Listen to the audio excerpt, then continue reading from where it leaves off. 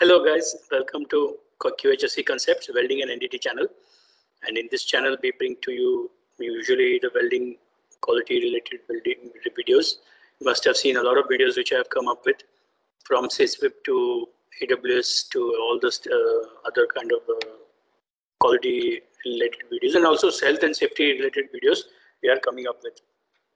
So today, as I already promised to you in the SysWip chapters, I have brought to you a Weld Audit chapter. I mean, a video on Weld Audit, how to do Weld Audit and why it is important to do Weld Audit. Because we are doing welding, we are doing PQR, then the PQR is being used by hundreds of welders. Whether that welders are doing accurate job, how accurately they are doing the job, whether their heat input, travel speed and a current voltage setting is all matching the PQR requirement or not. To check that, the only way is to do Weld Audit. So in my site, I have given the target to QC inspectors. They must do, each QC inspector must do at least 2 to 3 Weld Audits per day. So you can imagine, if I have 10 inspectors or 15 inspectors, I will have at least 50 Weld Audits done every day on different processes. And all this goes to the welding engineer. He reviews the Weld Audit report and we keep this as a copy. And whether the client asks or not, we are doing this so that the client will get some assurance that in this site welding is taken seriously and the quality is also very high. So let us go how to do this. You can also implement this in your site, and it is a very easy process, and you can see this format and you can use this format as well. So let's go about it. There is a Weld Audit report. You can see that the job number, date, project number, whatever you can write here, day shift, night shift, location, which area, then the welder ID, then the process, SMAW, GTAW, FCAW, SAW, then what WPS number you can write here. Welder is qualified, yes, of course. Structural piping you can choose. Then the weld joint details, you can write the drawing number here. Weld position, you can write what position is welding. Joint number, and you can write what material we are in. This case we are using S460 ml. So this is a high grade material, difficult to weld. Type of the joint, single V butt weld joint. So all these details you can put here. Welding consumable, we are using T-Max, then E8016G. You can see the batch number is written and the size of the electrode is also written. So it is very, very detailed and methodic. So what actual layer we are checking here is root pass. Then of course, with this I will also putting a video so that you will know exactly how to do this. So we are checking the amperage voltage when the welder is starting to weld, and you can see here DC electrode negative. Why? Because we are welding root pass, and 7016, 8016 can be welded in negative also, and they give high penetration. And once that is over, then we are switching it to electrode positive. So this WPS range you need to write first, and then compare to that what you got exactly when you measured, that you need to write here. Then you need to write the welding machine, whether it is calibrated, what is the due date, oven, if he is using any oven, quiver temperature. So here we are using vacuum packed electrodes, so there is no mention of any oven or requirement. So then all parameters are within the limit. Yes, we have calculated the heat input and kilojoules also, and it is as per the limit. So the welding engineer has signed here as reviewed, and here you can see welding foreman and also welding QC, both are signing. Similarly, I have here GTAW. So here also you can see we have done S355 material welding, and we have used ESAB 1264, which is here 70S6 in the electrode negative again, and here we have done pass, checking the hot pass. So this is how the sample Weld Audit report looks like. Now over to the actual audit video. There we will do more explanation.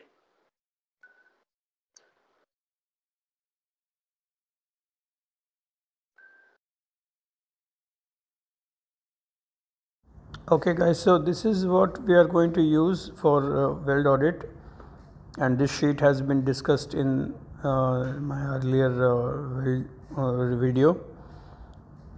So this one we will use. As you can see, all this we have to fill up.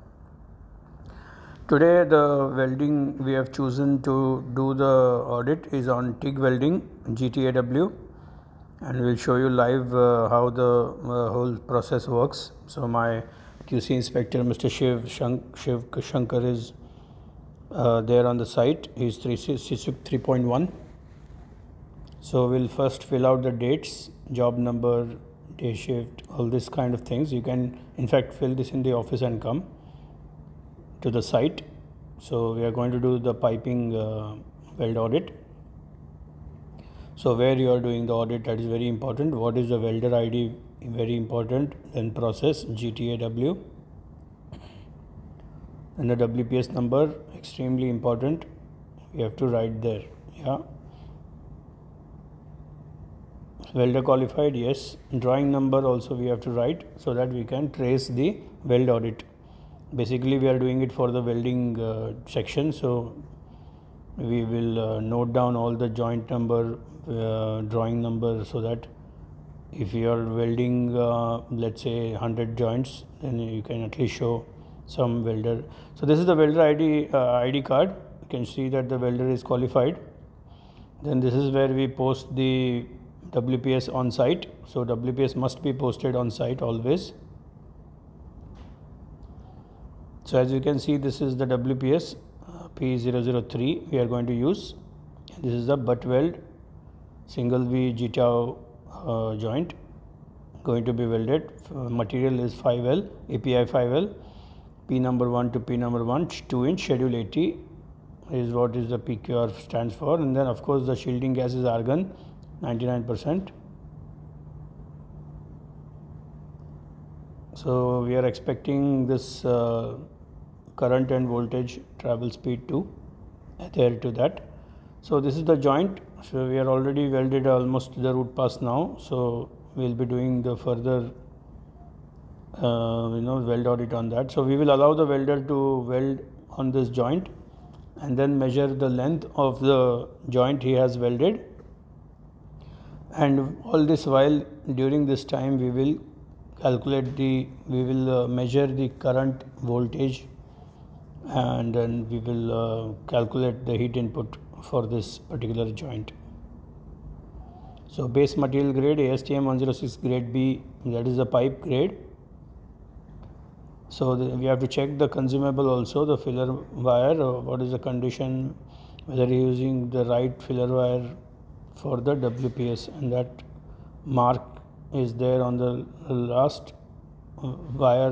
You need to check that condition, everything you have to check, because we are doing weld audit means it has to be all around. Even you can check the PPE wearing by the welder should be of good quality. If there is any torn or not good PPE, you need to report that to safety. So first let us fill up these small details, then we will, once we come to the current amperage, then here we are noting down the batch number details